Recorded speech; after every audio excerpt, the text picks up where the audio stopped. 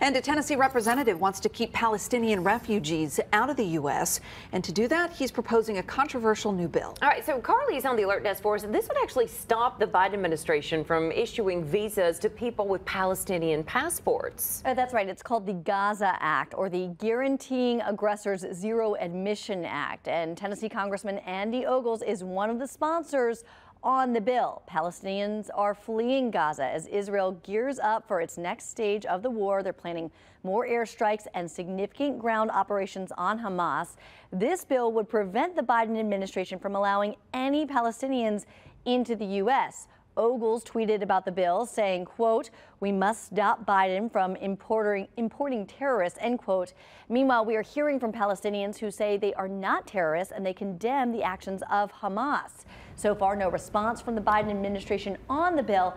And remember, the House still does not have a speaker, and without one, they can't pass anything. Back to you, Holly. All right, Carly with the latest.